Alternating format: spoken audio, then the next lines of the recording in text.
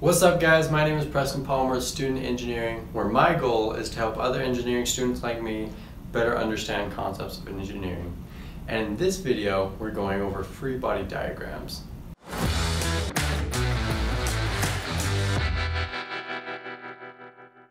So a free body diagram is a diagram where you draw an object to better understand the forces that are acting on it or how that object is behaving. And so you can think of the object as being free from its surroundings, and those surroundings being represented as forces or just left out completely.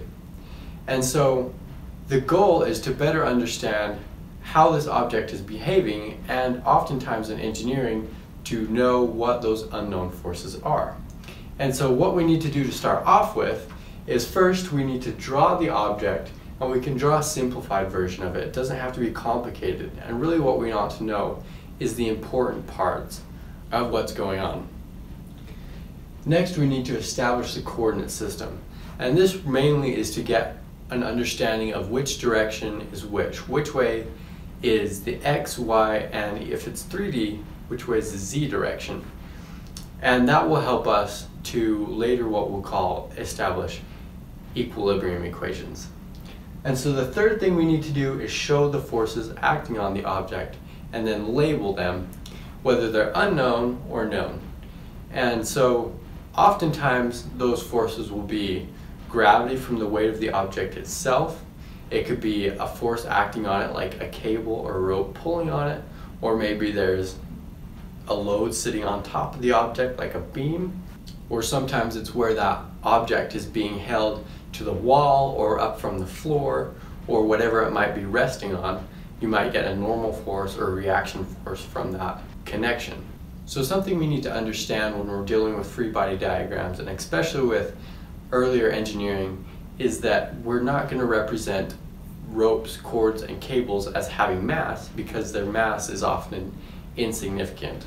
We also need to understand that their tension throughout the whole rope or cable is the same. So at one end, it's going to be the same at the other, and that's because it also doesn't stretch. So we're not going to worry about the rope or the cable changing length because of stretching. Another thing we need to understand is that pulleys are often also massless and frictionless. If they weren't, we'd have to deal with the friction and the inertia caused when they were rotating. And finally, springs are almost always linearly elastic, or in other words, they follow the law that F, or the force of the spring, equals K times by S. So K is a property of the spring that tells us how stiff or flexible that spring is. So if we have a higher K value, then that spring is going to be more stiff and it's going to be harder to compress or stretch. If it's got a lower value of K, then it will be easier to stretch or compress. So S is the change in length of the spring. A spring, when it is in its equilibrium position, isn't being compressed or stretched. And so say if we have a spring of length 10 inches, if we stretch it out to be 15 inches, its change in length is 5 inches because you subtract its stretched length by its equilibrium length and you get its change in length. So the force caused by springs is its K value times its change in length. Alright, let's say we have this situation where we have a weight hanging from a ring that is suspended by two ropes hanging from the wall. So if we want to draw a free body diagram of this situation, we have lots of options, because really we can draw a free body diagram of any part of this. We could draw of the weight, we could draw of the ring, we could draw of the hooks on the walls, we could draw of the ropes themselves. But what you draw the free body diagram of depends on what you're interested in finding. So say if we're wanting to find the tension in these ropes, we're probably going to draw a free body diagram of this ring right here. If we just want to find the tension in this rope, well, we're probably just going to draw a free body diagram of the weight hanging down. So let's do that. Let's draw two free body diagrams of both the ring and the weight. So we'll call this free body diagram 1, free body diagram number 1.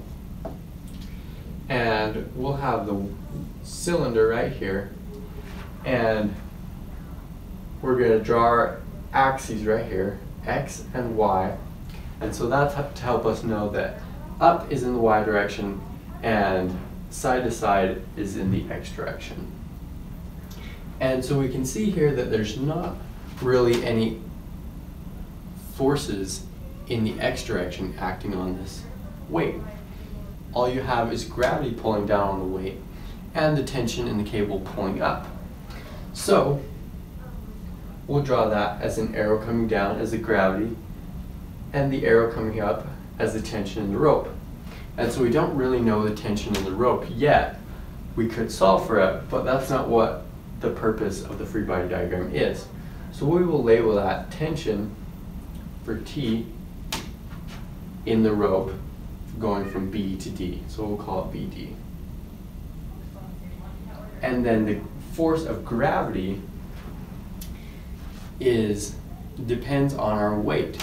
And so we know that in the metric system or the SI system that our units of force is not kilograms but newtons.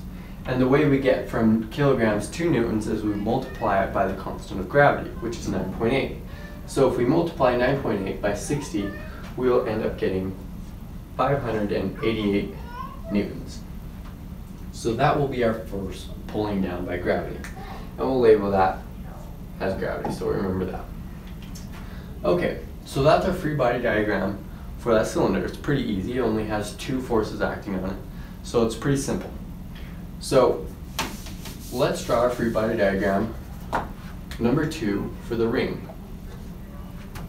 We'll draw the ring here and the ropes coming off of it, like that.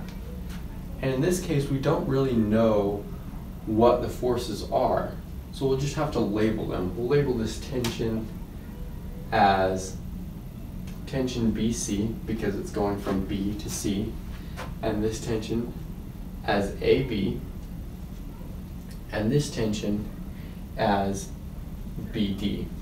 And you can see that the tension in BD, or the variable representing that tension, will be the same as our tension BD in our other free body diagram of the cylinder. And so we can use that later to solve for what that force would be inside that rope. Alright guys, that's it for free body diagrams. If you have any questions or suggestions, leave them down in the comments below. If you found this video helpful, please hit that like button. And if you want more videos like this, don't forget to subscribe.